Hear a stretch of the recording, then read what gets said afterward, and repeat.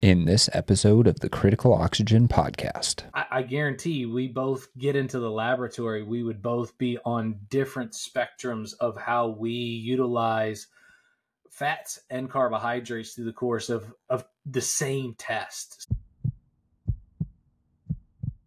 Welcome to the Critical Oxygen Podcast, where we help you optimize your physiology and maximize your endurance potential.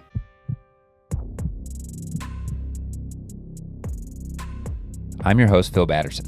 I have a PhD in molecular exercise physiology, and I'm the founder of Critical Oxygen, where my mission is to build better endurance athletes through remote education and in-person physiological testing. Today, I'm joined by Coach Aaron Geiser from EndureIQ, where we talk about individualized nutrition for endurance athletes. Enjoy. Aaron Geiser, welcome back to the show. Thanks for having me. It's you continue to keep asking me back, so it's a good thing. Yeah, man, this is fun. We've had a lot of growth and stuff like that on the podcast, and I think it's just going to continue to grow even further. And I really love how you're in my conversations and conversations that I've been having with Dave Shell lately really come down to how to individualize things for individuals. Because most of the time, right, when you read something in the media, whether that's, Velo Press or Training Peaks posting something or, whatever it is, we get this false sense that that's what we as an athlete should really be doing, or we as a coach should be giving to our athletes, as opposed to taking an individualized approach. And I know a lot of the times, right, when we talk about stuff, our answers are, it depends. But I think because podcasts are so open-ended and long form, answering it with "it depends" is actually good, because then we can actually expand and extrapolate. And a perfect topic for that is nutrition. I think nutrition is one of the biggest things that needs to be hyper individualized, and because of things we see, tends to not be as individualized as really I would like it or you would like it. So if you wouldn't mind kind of starting with, like, I know EndureIQ's slogan is right fuel, right time.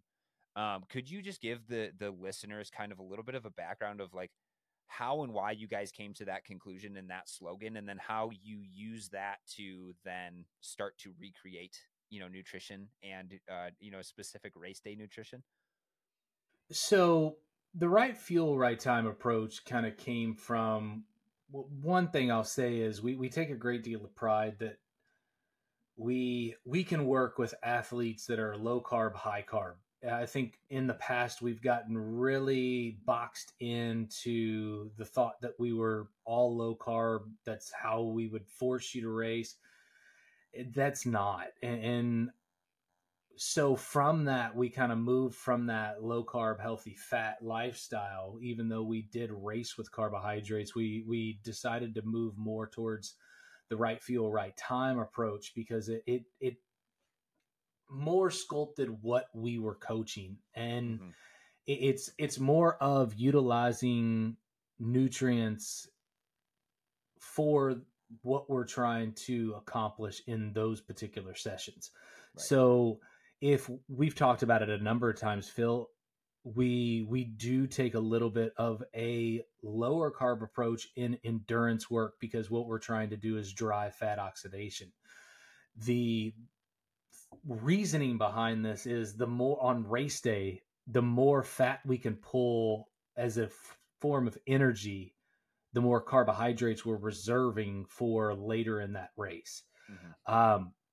So we feel like that right time, right fuel approach is a right fuel, right time, is basing what the athlete's going to be utilizing as their primary source of substrate, and providing that substrate to the system to allow it to operate at its highest capacity.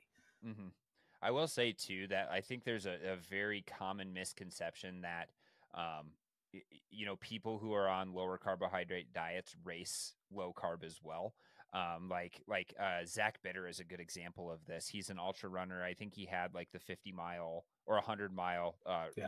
American record at some point. Amazing athlete. And he went on to Joe Rogan and was talking about his training, and what people walked away is that, oh, Zach Bitter's a low carb athlete and stuff. But what they failed to listen to on that podcast, I'm pretty sure he mentioned this, is that when he started getting into his race specific work and his harder workout days and stuff, he was absolutely fueling with carbohydrates. It might not be to the extent that, some people are fueling nowadays, but he was fueling with carbohydrates and he was replenishing after hard workouts as well. So it wasn't like he was always low carb all the time. When he was doing high intensity work, which is where higher carbohydrate burn is actually coming into play, he was refueling with carbohydrates. So I really like this approach that, like the fuel that you're putting into your body or you're using should be reflective of the intensity that you're actually working at, right? Correct. It makes sense. Because if you're not, I mean, there are some educational groups out there that are telling, well, Ironman athletes should be taking in 1,000 grams of carbohydrates per day. Well, okay. Well, if we can only absorb 90 grams per hour, and that's very like you have to be super specific on that, because you can't just load up on 90 grams of one particular thing. You have to get it from glucose and fructose sources to get that maximal absorption. And when I hear that, I'm like, dude, that's 12 hours worth of feeding that you're doing. Like, you're eating every hour for 12 hours to get that number. That to me just doesn't make sense. Yeah, it is interesting because like I definitely think for the longer races, the more important it is to really focus on, say, manually manipulating your, say, fat oxidation and your carbohydrate oxidation to elicit the most amount of gains, because the longer the race, the more important maintaining your carbohydrate sources are for the extent of that race, right? Correct. You can get away with it a little bit more. Like, you could probably be a little bit higher carbohydrate if you were, doing like a 5K, a 10K, and like racing, for an amount of time that is not, you're going to be racing at a very high intensity. So you need that higher carbohydrate, but you want to spare carbohydrate as long as you possibly can with the longer the race that it actually is. And that's really interesting that some people are pushing like 1,000 grams of carbohydrate per day. There was a study that I just posted on my Instagram. It was really interesting. It was published, I think, in 2023, so last year. And what they did is they put they had I can't even remember how many people they had, but they had one group of people who were on a low carbohydrate, high fat diet, one group that was on a low glycemic index, carbohydrate laden diet, and then one that was on a high glycemic index carbohydrate diet. And what they found is that the low carbohydrate or the low glycemic index carbohydrate diet was actually in a 10-week study. So this isn't an extended period of time or anything like that, but it was the best for maintaining fat oxidation and low carb, high fat diet was the best at maximal fat oxidation, hands down, bar none. Your body adapts to whatever fuels you're putting into it, but you could maintain that fat oxidation ability by doing lower glycemic index carbohydrates for the majority of your carbohydrates. And I think, from a health perspective and from like a longevity perspective and stuff, that's probably where you want to be. But then from a performance perspective, it's like you want to have kind of like the back and forth, because the low carbohydrate, high fat group had a really tough time with peak. It was like their maximal speed during a VO2 max test was lower. And that makes sense because they're limiting their carbohydrates to a pretty good extent for 10 weeks. But I would also question if there was the detail of how much carbohydrate they were actually consuming. Because if they were absorbing carbohydrate, they still should be able to have muscle glycogen at that point that should preserve for some that peak. So I guess I think that those are good studies, but sometimes it's the give me the additional site there, just because that is, because Dan's published some blogs on our EndureIQ website, and there's a lot of information that he's come across that there's not as big of a separation in that, because you still, if you're taking in 60 grams of carbohydrates per day or 100 grams of carbohydrates per day, you're still most likely absorbing that. And for an individual that's metabolically flexible, they're not utilizing a whole lot of that. It's only Right. being used when it really truly needs. So if they go into that session, it's so I think, again, we're going down a rabbit hole that's super, super specific. Yeah. And depending on, I guarantee we both get into the laboratory, we would both be on different spectrums of how we utilize fats and carbohydrates through the course Absolutely. of the same test. Yep. So I think that this is just one of those things where it's extremely individualized. And I think getting back to kind of the topic Well, of, can I say one thing no, real quick? do your thing, do your Yeah. thing. So the so they were looking at, like fat oxidation, lactate oxidation, other things like that. But over the course of 10 weeks, all these individuals were doing the same endurance training program. And guess which group had the best outcomes for performance? I would say that it was pretty close between the low glycemic index and low carbohydrate group. It I think, was it was exactly the same across all groups.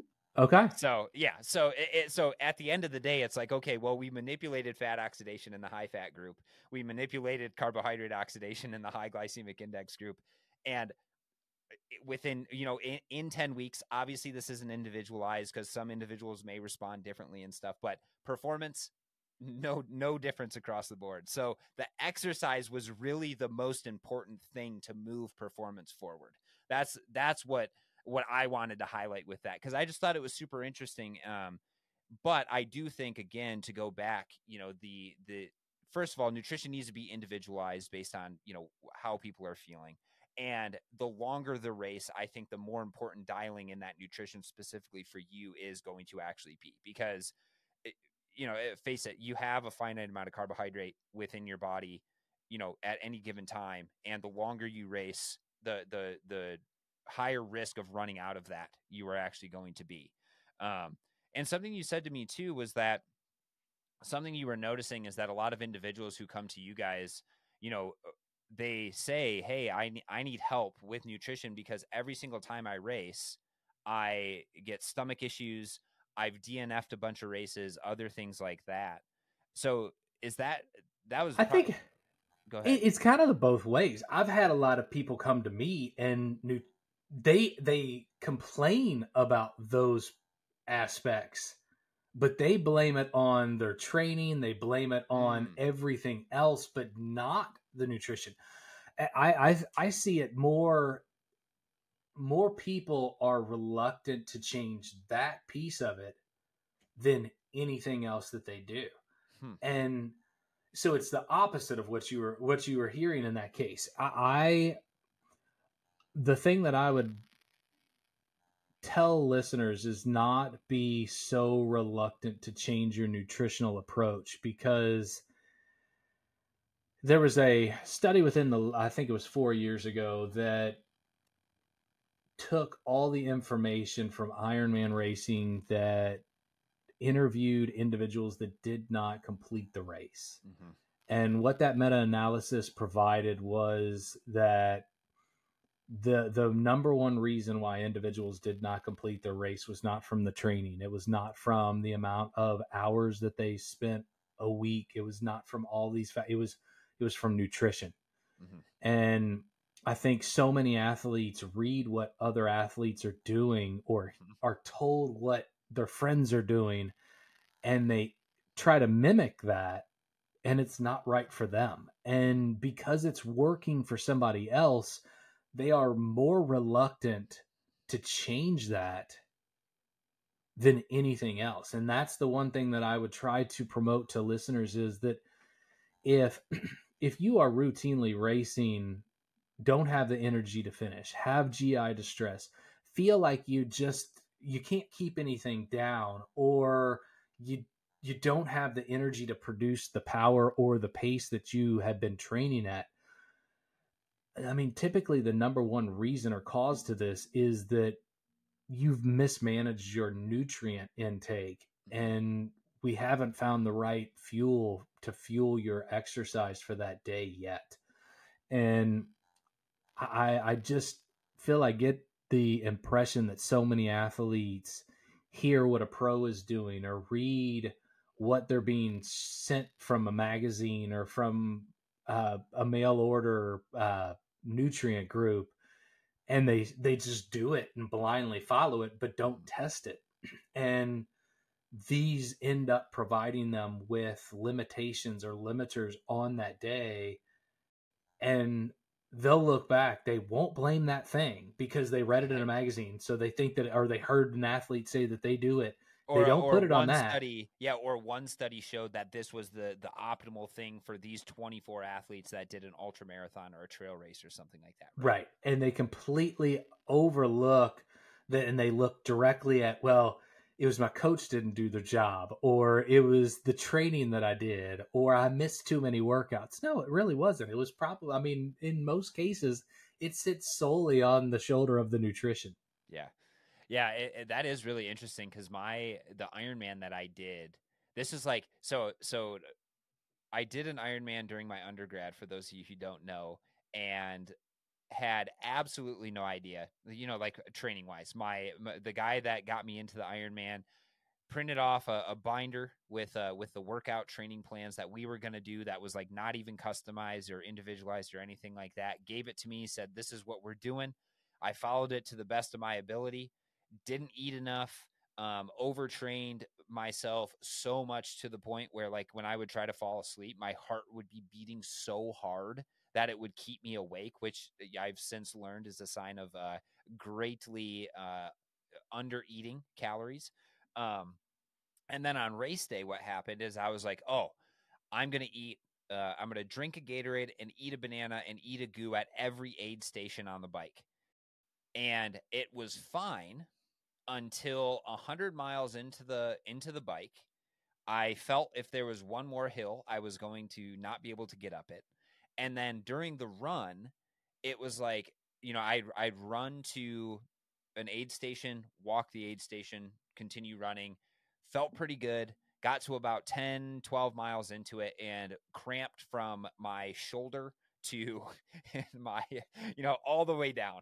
Everything, no matter what I tried to eat, anything like that. And I can guarantee you now, looking back at it with everything that I've learned, I was over consuming, like carbohydrates and doing stuff that I had never done during practice or anything like that. So, so that's my experience with it. And then to follow that up, I did an ultra marathon in May, and as opposed to, doing the thing where, oh, I'm just going to kind of, train and do my thing, and then on race day, I'll just, fuel all willy nilly. I was like, okay, I'm going to work my carbohydrate intake up, because at the time I had heard, like 90 to 120 grams of carbohydrate is most likely going to be the best option. So I worked like when I first started training with carbohydrates and stuff, 60 grams of carbohydrate was completely adequate before I would start getting stomach aches or like other things like that. So first and foremost, that was an indicator to me that, like, I just couldn't absorb the carbohydrates even at 60 grams per hour. I was able to kind of get that up to, I think, about 100. And I do 4 or 5 hour workouts where I was taking in about 100 grams of carbohydrate, and I wouldn't have stomach issues or anything like that, which is awesome. I'm not saying that's like the best way to go about it. But then when I got to my race, I tried to I think what I did is I did the same flavor too long, and then exerted myself a little bit too hard, because there was that combination, and then felt off the last half of the race. So again, it's like, I know this stuff, and I know this. I should have just focused on exactly what I had been doing and all of that. Don't go too hard. Ego got in the way, went too hard, other things like that. So I've experienced this, sort of issue myself.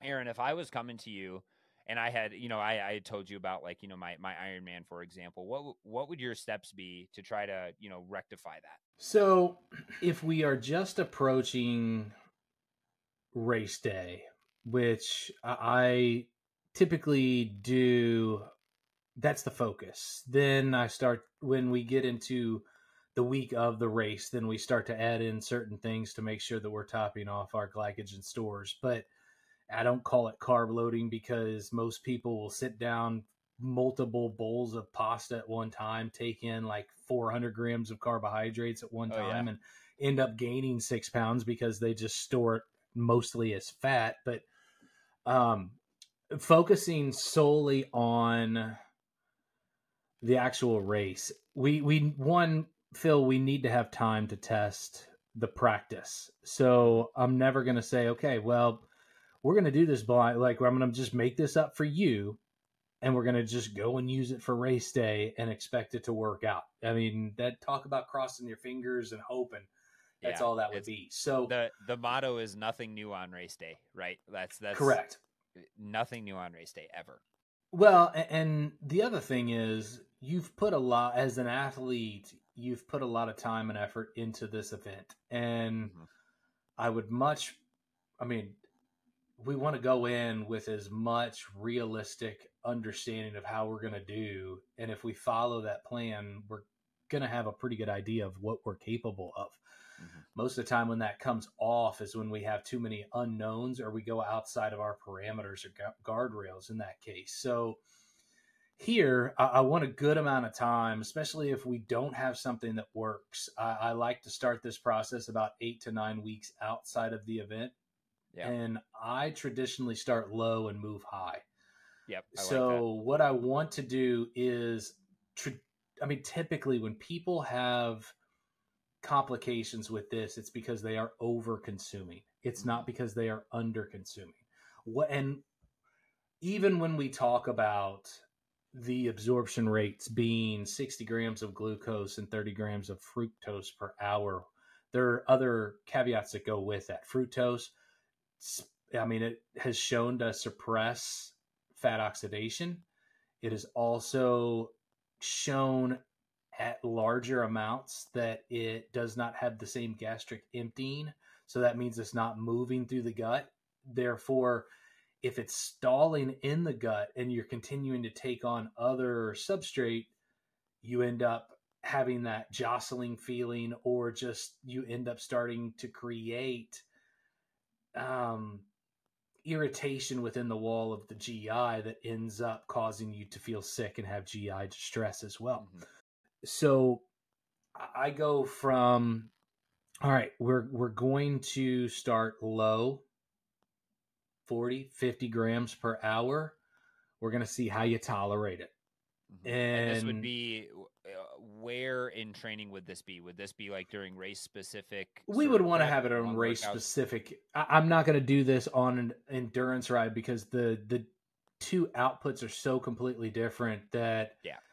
I don't. I mean, there's no point. So it needs to Yeah. be more race specific. And typically, I will have an athlete wait 30 to 45 minutes before they implement some form of nutrition at that point, to kind of give us that thought process. Okay, we're out of the water, even though we were riding the bike Mm. in the first place.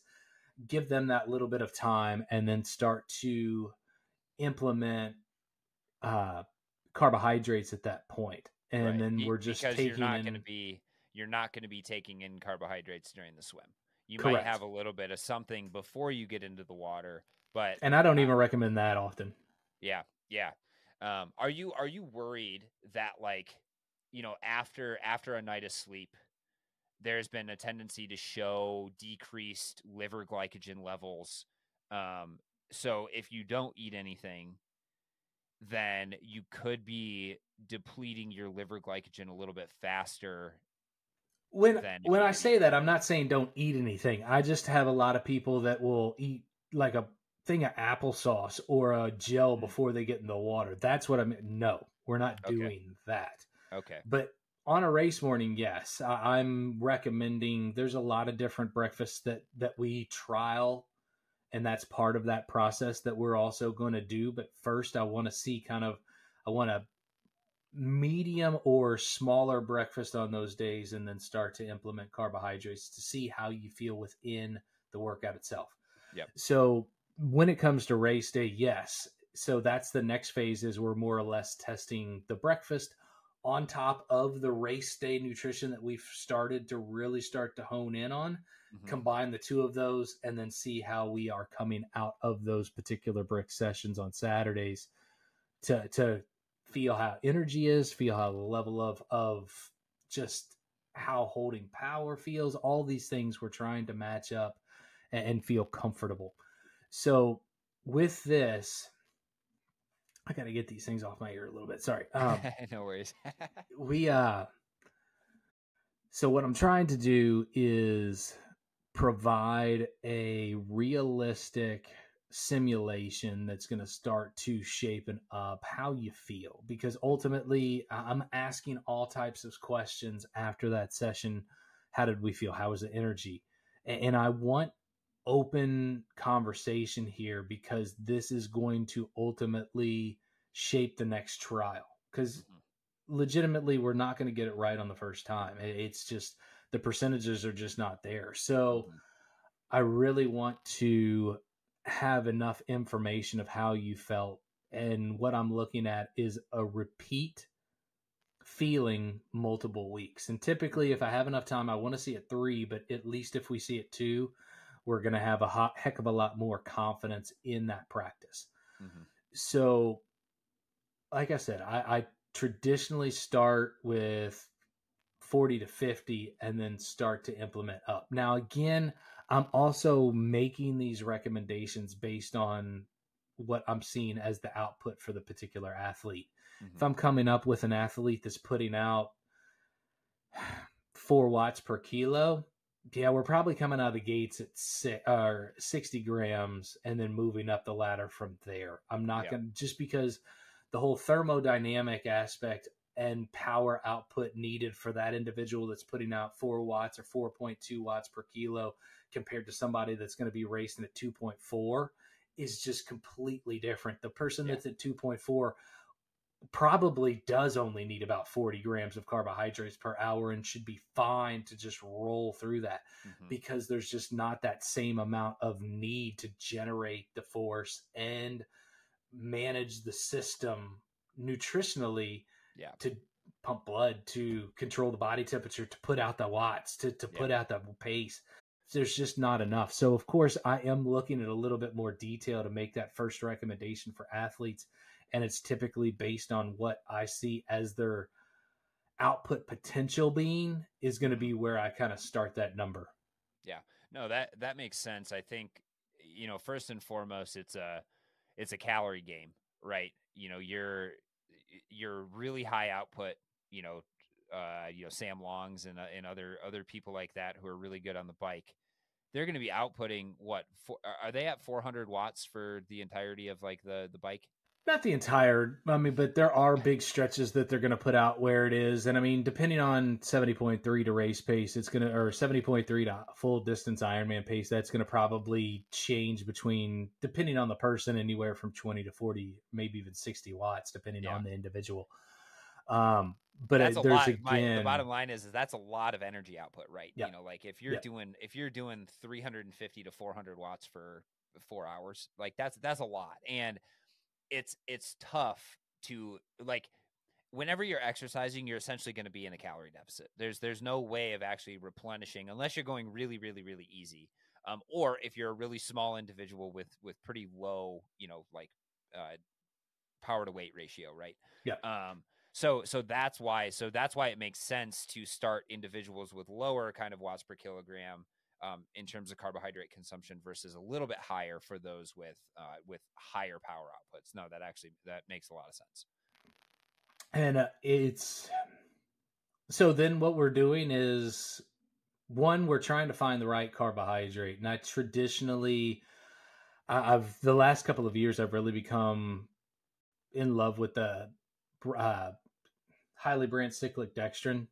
It's expensive carbohydrate. I think compared to glucose is about 13 cents per per ounce, where this stuff is $1.13 per Oh ounce. So shit. it's a significant amount, but the testing has shown that it just has a high gastric emptying rate, absorption rate, and it does not have it does not create instability blood glucose levels. Mm, So this, I really, especially on the bike, it's something that I really like to push because it's important early in that race that we are absorbing as much as we possibly can. And if we start to consume a whole heck of a lot of sugar early in that race, sometimes you're in good shape for when your body is not moving. You're on a stationary, like the bike is moving, but you are sitting on a stationary piece of mm-hmm. equipment. You're just causing it to move. Your body's not kind of going through some of the jostling and some of the movement, so you're able to kind of feel good even if you're taking in too much sugar, too much carbohydrate. But when you start to run, everything starts to move in a different way. And you're like, oh my gosh, this Mm-hmm. feels awful. How am I supposed to do this for 13.1 or 26.2 miles? Mm-hmm. So I look for highly branched cyclic dextrin early Mm-hmm. in, just because it's going to be more highly absorbed. Therefore, you're going to be able to utilize what you're consuming, and you're going to be able to hopefully hang on to that endogenous carbohydrate or what you have loaded up through the previous week, and allow that not to get used until you get to the run. And then the run, I traditionally back down to a lower amount of carbohydrates, just because, again, we don't want to cause that interruption in the GI. And Mm-hmm. if we've absorbed a grand amount of carbohydrate on the bike and prevented that utilization of that glycogen, we're going to be able to have enough energy on board to provide the timeline that we're going to be out on the course while still taking carbohydrate through the run. Yeah, yeah, I like that approach, and I was going to ask you about the difference between like bike intake versus run intake, and you answered that question. Um, Something that I found too, so studies are like continually coming out where they're looking at different ratios of glucose to fructose and other things like that, and I think kind of the quote unquote magic ratio at this point is 1 gram of glucose to half a gram of fructose is kind of like the what most people can absorb. However, there was another study that came out that was like 1 gram of glucose to like zero point 0.8 grams of fructose was actually more advantageous. And I fell into the marketing, behind it because I was given, some nutritional supplements that claim to do like 1 to 1 or 1 to 0.8. And, and the idea is that because you're pushing higher fructose, you can absorb more. That's the idea. But in practice, it absolutely did not work for me. And this is probably because like I typically work with, something that's like more maltodextrin, Mm-hmm. um, and then like fructose added. So it's the 1 to 0.5 ratio that is generally more well tolerated. I took this one that I think it was 60 grams of carbohydrate, and 60 grams of carbohydrate is nothing for me. Like I never have issues with that. I don't have issues up to even 90. I haven't had to push it lately just because I haven't been training for anything big or anything like that. But I took this one and it was 60 grams of carbohydrate, and it was almost immediately got a stomach ache. Like, and I don't know if I was like, like wanting it to happen, but immediately stomach ache. And I was like, okay, well, I guess I'm never eating that again. Cause it was too sweet. It was just like the flavor wasn't great. My stomach started to hurt. And immediately I was like, nope. So the bottom line here is that just because a study says it's optimal for absorption or something like that does not mean it's actually going to work for you. It doesn't mean that I couldn't have worked up to it, but if something is immediately making my stomach hurt and I can tolerate other things a little bit better, I am more apt to go with the thing that I know I can already tolerate versus the thing that hurts my stomach. So this is kind of a PSA to say, try different nutritional supplements while you're training as well, because maybe you can't get your hand on the highly cyclic dextrin like Aaron's talking about, but you can get your hands on probably 5 or 10 different carbohydrate carbohydrate supplements that are all going to be slightly different flavors, have slightly different mixtures of types of, glucose and fructose. And it's important to know what works with your body and what doesn't work with your body, because like salt is mixed in there, quite a bit, your electrolytes, right? And that could also affect absorption of those carbohydrates as well. So you have to figure out what actually works for you and the flavor that you can tolerate, because flavor is a big thing too. Like if you're overdoing it on something that is super, super flavorful from the get-go, I can guarantee you by the time you're done with, a 10-hour race or a 12-hour race or even longer, you're going to hate that flavor and never going to want to eat it again. Because that's also happened to me. Well, I think kind of the hot topic now for a lot of nutritional companies is go into flavorless. Yeah. The other thing that I'll say to this is just because it's on a race course does not mean it's good for you. Yes. Yeah. It does not mean it's going to work for you either, right? Right. So I always enjoy sometimes you have that. You mean that's not good for? No, it's terrible. I mean, understand that most of the stuff is chemically made anyway. So, but it's testing out, and I like to, again, I'm a simplistic individual. I don't like a whole bunch of stuff in there. And when the ingredients list starts to grow, just like it is for Whole Foods, I try to stay fairly close to smaller amounts of ingredients. And I do recognize most of these race products are going to be somewhat developed in a white lab coat, but I feel like when you have 6 or 7 different things mixed up into one, you just start to flirt with more option or more possibilities of having some form of negative reaction to it as well. Mm-hmm. Yeah. And you can't really pinpoint, what is actually causing the issue, right? The longer the ingredients list, the smaller the ingredients list, the easier it will be for you to like kind of pinpoint what's going on. Absolutely. And it was interesting. I frequent the like triathlon and Ironman subreddits and stuff, and somebody was asking about, like carbohydrate consumption, and there was somebody who was like, "Yep, I just mix up table sugar, which is sucrose, which means that I think it's glucose and fructose." It's got a glucose to fructose ratio, Okay. but it's a little bit. So it's one glucose to one fructose, which would be, Yeah. like the ratio, which would be the one that messed my stomach up. But there was somebody who was just like, yeah, I just mix, a bunch of table sugar with a little bit of, like salt or something like that. And then that's what they intake for, their 4-hour bike rides or their 5-hour bike rides or their Ironman stuff. And I was just like, hey, that's probably the cheapest option. That individual might be part hummingbird. Yeah. Yes. Look for a long tongue. And they're yeah. Because that's just going to be, like simple syrup essentially. But that doesn't mean that they might be able to tolerate that super, super well. So I all joking aside, they probably came to the conclusion, yeah, this is going to be the most cost effective, the thing that's going to help my stomach and all that sort of stuff the most. And it seems to work for me. So more power to you. Probably wouldn't work for me. But I mean, that's essentially what a lot of these, these carbohydrate supplements really are. If we kind of cut through it and cut through like kind of like the BS marketing where it's like, well, this one's packaged with a little bit of gelatin, so it actually changes the amount of absorption and other things like that. You're like, well, maybe. And yes, I have tried Morton, which is the one I am referring to, and it was fine. It worked really well for me, but yeah, it wasn't like game changing or anything like that. Well, and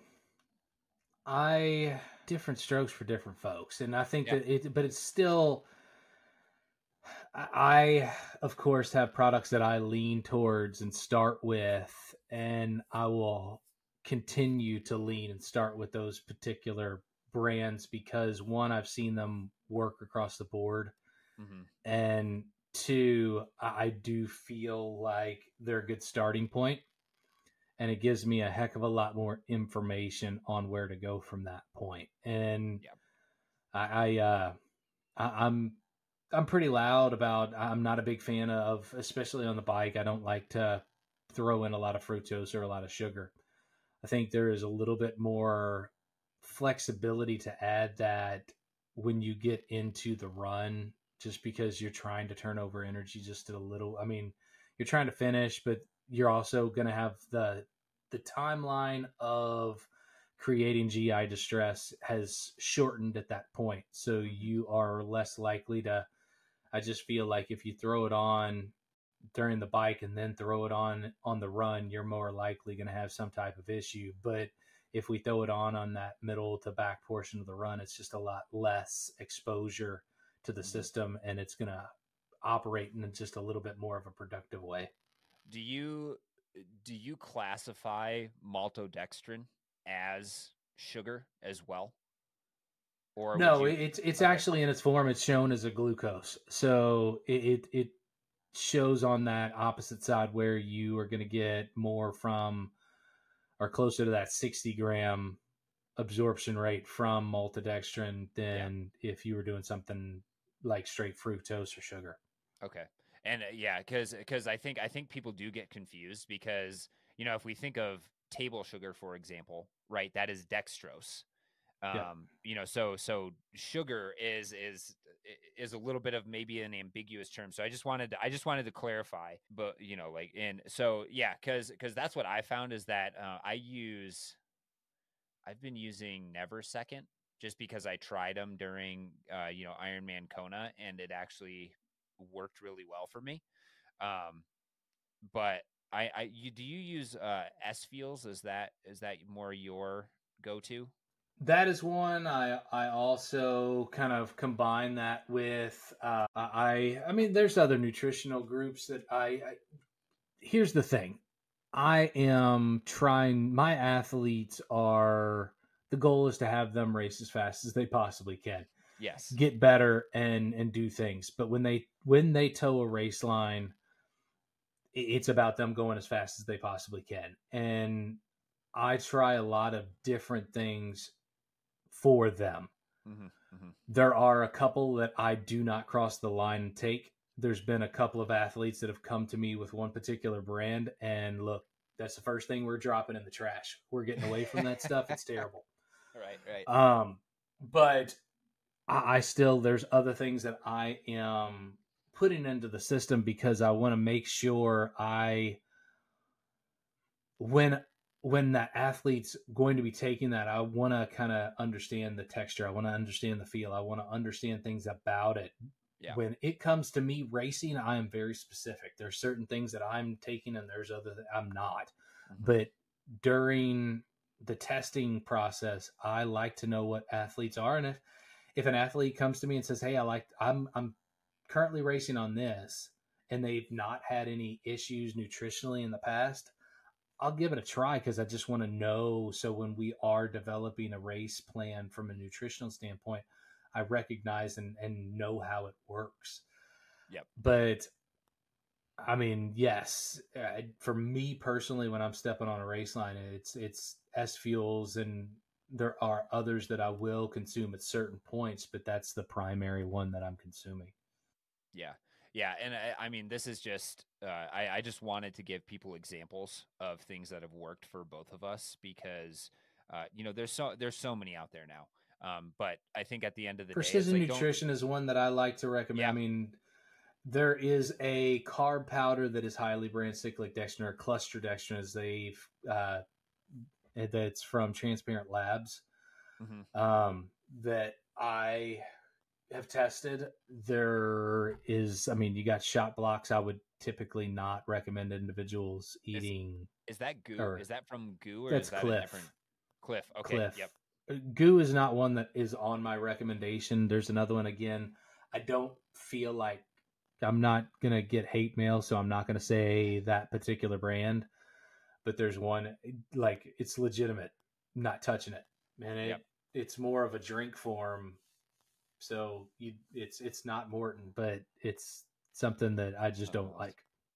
Yeah, it is interesting too because the bottom line is I recommend trying some of these and seeing what works for you and then seeing what dose works for you as well. Kind of approach it exactly what Aaron was talking about, right? It's like start at, 40, 50 grams per hour, see how that goes. How'd you feel? Did you feel bad at the end because like you overdid it? Did you feel good at the end? If you feel good for 2 or 3, sessions in a row, then maybe you can bump it up 10 grams per hour. See how that works. Because there also is some level of adaptability to the gut and your ability to uptake carbohydrates and different See, distributions of carbohydrates too. once I find the number, I stick with it. I don't mess with it. Okay. I'm not trying. You don't try to push it higher. Why? To me, it's why. Yeah. Because if we are showing the response that we want, why do we want to? Because that's what's going to end up throwing you off. Because then because also in that nature, for you to get the full fundamental like feel, you're now going to have to do a full 112-mile bike ride, or you're going to have to do a 56-mile bike ride and then go and run 26 miles or run 13 miles. We're not going to do that. Right. So I don't feel like if you feel like your energy is sustained, we're in a good point. That's where I don't think the point is continuing to push, because one, what's the benefit from that? Right. I mean, no, that's a very good point. And I think the way that I've always thought about, right, is like, well, you can, kind of like you can adapt to, eating higher fats to have more maximal fat oxidation. You can adapt to absorbing more carbohydrates, which in turn would potentially give you better performance, but at the same time, it might just be an argument of hyper optimization where it's like, if you found a number that is adequate for you and that is allowing you to maintain your energy over the course of an entire race, then why do you need to push it even higher? Right? Like, no, I think that is something I had never thought about. And I don't think a lot of people actually think about that is like, what is actually optimal, and do I need to keep pushing it farther and farther and farther, or can I just stay here, stay in my green zone, and then as I practice taking in 70 grams of carbohydrate per hour during my race specific sessions, your body will actually probably get better at just absorbing those 70 grams. So then you run actually lower risk of developing, gastrointestinal issues and other things like that. So, and again, there's nothing that really, so this is where testing absorption rates gets very, very difficult. I mean, it's an intrusive, like you can't just do something easy to find out what it is. Right. So by your earlier comment, by just continuing to move that needle up, we don't know. No, we don't. And again, we don't know if that's the outcome, and more or less why I'm basing my judgment off of not doing it is I've seen too many people try to take that approach and they end up running into that brick wall on race day because, hey, it was fine when I was doing a 4-hour bike and a, run off the bike of 8 kilometers. Well, that's not anywhere close to what you were actually coming to do today. Right. So I guess that's where I'm pretty hard fast on this, where if we find the right number, we're sticking with it. What's the point? Yeah. To me, I don't gather the information of why it's more important to push that number up, because all I get is end result is that you've pushed up your tolerance to be able to handle more, but it doesn't mean that you're absorbing it. And again, if you have, let's say that you are tolerating it, but it's still not moving through your gut, there's still long-term potentials that are on the other side of that rainbow. And we have plenty of, there's athletes out there right now that are pumping how many grams of carbohydrates that they're putting into their system. Well, 2 of those we know are getting off the course in under 7 hours and 45 minutes. Yeah. There are others that have not been able to translate over to really having excellent races at the Ironman distance of having 120 to 150 grams of carbohydrates. So they haven't proven it. So only there's about 2 or 3 people that have shown that they can consume that amount and not have any ill effect. For other individuals that have gone under that 7 hour barrier, they just don't have as much. They're not as vocal or not as transparent, I should say, of what they're consuming. So I don't think we necessarily know what their intake is per hour. So I can't make a judgment on them. But the two that are the most vocal are the only two that have really shown that they can consume 140 to 150 grams and it not can create all types of issues. Yeah. So understand when athletes that are listening to this are looking at the greater like picture, 2 out of everybody is not a very good percentage. So don't think that fits you. And I'm being completely serious that just because there are outliers, and we have outliers in every aspect of life, but these are the two that we look at. Mm-hmm. That's a small sample. I mean, that's a small percentage of success, isn't it, Phil? Yeah. Oh, yeah. And that's not enough for me to test that. No, I think, like from, even if the research isn't, like 100% doesn't 100% stand up to, perfect scrutiny and stuff, I would say even at a maximum, I wouldn't even recommend anybody going over 120 grams. And even from that perspective, and from the things you've shared with me, 90 grams seems to be kind of like that maximal, sort of amount that we can actually take in. And now after this discussion, right, I'm actually more apt to say, okay, well, ask the person why, or ask yourself, why do you want to try to push your carbohydrate oxidation even higher? Like, what's the purpose of it? And if you want to just give it a shot and just see, by all means, go ahead and do it. See if you're an outlier, but also know that, it's like, you probably could have a better outcome, a more consistent outcome, if you backed that off. And that I 100% agree with. And I know we talked about testing and testing protocols a couple of weeks back. Mm-hmm. And that does, again, recognize that, one, knowing what your substrate utilization is at those race pace efforts allows you to get a more precise intake of what you're going to need. Because if you're burning this, you need to probably replenish it with that, but it still needs to fall under those kind of general absorption rates, because again, you're not going to be able to test this other than doing that distance and consuming that amount of nutrition through that process. But knowing what you are utilizing is extremely important, because it's going to allow you to know, okay, well, because I sent over some information on you where I was doing, what was it, 280 or 270, or I think it was 280, 285. Something like, I thought you were like bumping it up, but you went from like 240 to 280. No, that was the next step. But I did 3 segments of 280, and then I did do the 290, and for some reason the numbers started to come back wonky. But always fun. What we found out was I was roughly about what, I don't have the numbers up, but I think it was about 50 carbohydrates per hour at that particular output for me. Yeah, I don't even remember that, because I was just too focused on how much fat you were burning, which is incredible. But yeah, and so if it's 50 grams per hour for you, that's coming from, and you have to remember, if we're measuring whole body carbohydrate oxidation, that's coming from both what you've been intaking, which I take it at that point, did you not intake much during that workout?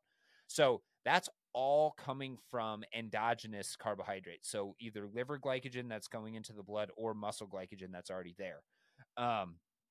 So at a maximum, right, if Aaron was to intake 50 grams of carbohydrate per hour and absorb all of that, then he could essentially, and this isn't actually how it works, but he could replace the 50 grams of carbohydrate that he's oxidizing from his liver and from his muscle glycogen, and replace that with what he's actually intaking.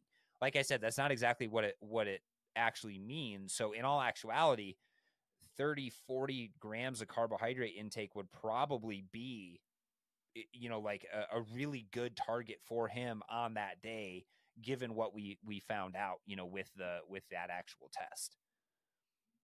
And having that information just allows you to get more specific. But Yep. my response to you and your earlier comment was, why the hell would I want to take 100 grams of carbohydrates or whatever, like build up to that point, if right now I'm efficient and able to, like, Yeah. okay, let's work it up to, like, I take 66 per hour.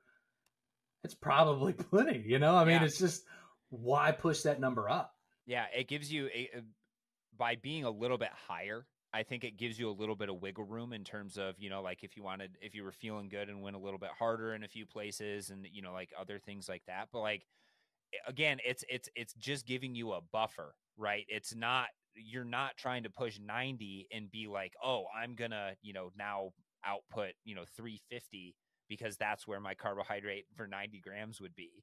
But that's, again, is where things gets, because there's going to be a point where if I go to 290 or I go to 310 or I go to 320, that number of carbohydrates is going to get incrementally much bigger. Yeah. So that completely changes. And also, I mean, it's, again, I can't work that percentage for that length of time. So again, it's just not, to me, the work to get to that higher level of output would be different types of training, different length of time to get to that point. So I just settle into the amount of carbohydrates that I take in and get comfortable at the wattage and put that out. Yeah, no, and I think that's I like that approach. It's like, okay, well, figure out something that feels good for the effort that you are going to be putting in on race day, and like if it works, what becomes practical, or what is practical becomes optimal in that case, right? It's like you don't need to chase the higher and higher. And I talked about that study. Essentially, what your body does and what your body is really good at is prioritizing oxidation of the substrates that are being consumed. So if you eat a lot of fat, you're gonna oxidize a lot of fat. If you eat a lot of carbohydrate, you're gonna oxidize a lot of carbohydrate. Where this can become an issue, especially during long races, is if you have an individual who eats a lot of carbohydrates all the time, and at their race pace, they're burning 200 grams of carbohydrate, for example, but they're only able to intake 90 grams of carbohydrate. That's 110 gram per hour carbohydrate deficit. They are going to run out of carbohydrates way faster than somebody like Aaron, who is burning 50 grams of carbohydrates, but able to intake 60 grams and actually maintain muscle glycogen and other things like that to a better extent. So again, I want to highlight that this is really, really important for longer distances and longer races, because if you run out of muscle glycogen, liver glycogen, you're headed down along a bad path, right? That's kind of where like the quote unquote bonk in a marathon is going to occur, and other things like that. It could also be just because you overexerted yourself for your fitness level and other things like that. But I think it does come down to carbohydrate, or just nutritional status in general. So I think this is an eye-opening conversation, Aaron. Thank you for sharing all of this. I think my big takeaway is, like, you don't have to chase higher and higher and higher carbohydrate intake. Find something that works for you, and then work within those parameters in terms of your exercise intensity output. And also, you're going to spend less on, I mean, ultimately, most of what is printed is from nutritional companies trying to sell more product. Yeah. You're going to keep a little bit of coin more in your pocket. Yeah, you can buy extra components for your bike, or other upgrades and stuff like that, as opposed continue to get those shoes that we talked about a couple of weeks ago. Yeah, exactly. I only have 7 pairs of running shoes right now, but you could have 20. 20. That's really what it is, Aaron. You're working with big shoe companies over here, and you're trying to take down big Carbohydrate just so you can get more shoes. That's what it comes down to. Yeah, I let that cat out of the bag, I guess. What's funny though is Aaron, I think Aaron has probably like the widest variety of like shoe types, shoe brands or anything like that I've ever seen. So he's not even like locked into like one, shoe manufacturer either. So, oh man, funny. Cool. Well, this is a really cool conversation. If you guys have any questions about, nutrition on race day or anything like that, please let us know. Oh, one thing I will reiterate is that, generally speaking, you can take a little bit more carbohydrate on the bike than you can on the run. I imagine that you do some level of testing to see the tolerance levels of carbohydrate on the run as well as the bike and during a brick session or something like that too. Yeah, but again, the reason why I go to a lower amount of carbohydrate is just because there's more movement of the body. Yeah. So Yeah. there's more kind of, you're taking in water, you're doing other things, and it's getting bounced around a lot more than when you're on that setup on the bike. It's just very smooth. There's not a whole lot of jarring going on. So I try to decrease that amount. And also, you don't really want to hit the marathon or half marathon holding 25 gels in your pocket or whatever some people might need. And that will weigh you down. Yeah, you need a rucksack just to get your gels, for the entire marathon. Oh no, too funny. Good conversation today, man. If you guys do have questions, like I said, reach out to me on Instagram, Critical02. You can find Aaron on Instagram as well. Try A Geiser. You can also, if you're interested in learning more about kind of right fuel, right time sort of stuff, go to EndureIQ on Instagram, and they also have a website as well, with a lot of like free information from blog posts that Dan Plews has written, as well as courses and other things like that. So go check them out. And if you guys are on YouTube, leave a comment down below if you have any questions about nutrition. If you're on Spotify, go ahead and leave us a 5-star review if you're enjoying the podcast and all of that. And we hope you guys enjoyed this episode, and we'll catch you in the next one.